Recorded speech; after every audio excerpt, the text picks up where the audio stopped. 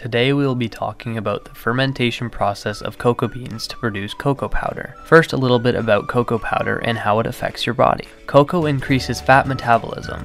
Increasing one's intake of raw organic cocoa powder can improve their body's ability to metabolize fat and use it as energy. This was tested on rats in 2005. When rats were fed real cocoa, they exhibited significantly lower rates of fatty tissue compared to the rats that weren't fed cocoa. Cocoa also helps people lose weight by stimulating serotonin production in the brain. Serotonin helps suppress your appetite, therefore meaning you'll consume less calories in the long term. The fermentation process is quite simple and pretty quick. It takes about 5 to 10 days. The pods are harvested and cracked open all by hand. Inside the cocoa pods are the cocoa beans, surrounded by the pulp and other organic materials. All the beans that are harvested are loaded into the closed wooden boxes with the small openings to allow for drainage and aeration. Beans can be transferred from one box to another each day to increase aeration. In these boxes, microorganisms like yeasts and bacteria are grown. After about 4 to 5 days, the beans are laid out in the sun to dry for 2 to 3 more days. Once dried out, cocoa can be made, and then can be further processed to make chocolate. Trial cocoa bean fermentations were done, one with the addition of 200 parts per million of natamycin to inhibit the growth of yeast, and one regular fermentation with yeast. These trials were compared and contrasted. The main species involved in the fermentation process are listed below.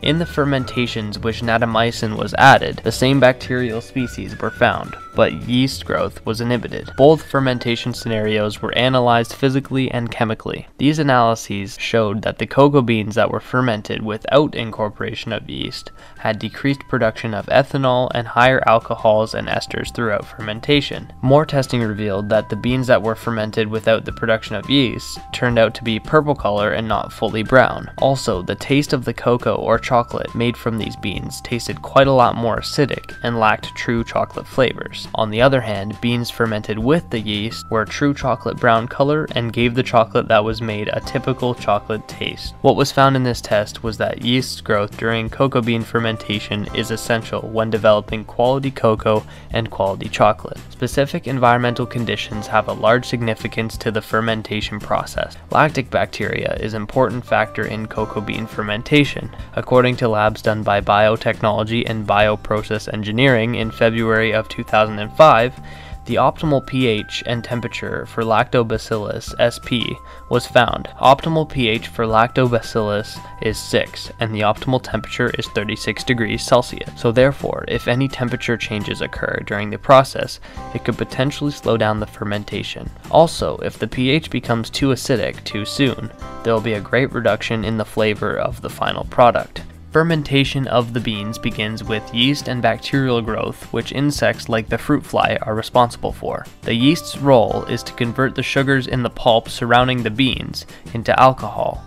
The alcohol then gets oxidized by bacteria to acetic acid, and then to carbon dioxide and water. The pulp breaks down and drains away. The lactic acid is produced, but as the acetic acid is oxidizing the alcohol, conditions become more aerobic, therefore slowing down the activity of the lactic acid. The beans are then stirred to increase aeration and bacterial activity. The acidity and high temperature kills the cocoa bean. This causes the cell walls to break down and mix with the earlier substances, allowing a bunch of chemical changes to take place in the beans. These complex chemical changes are what give the cocoa its flavor and color.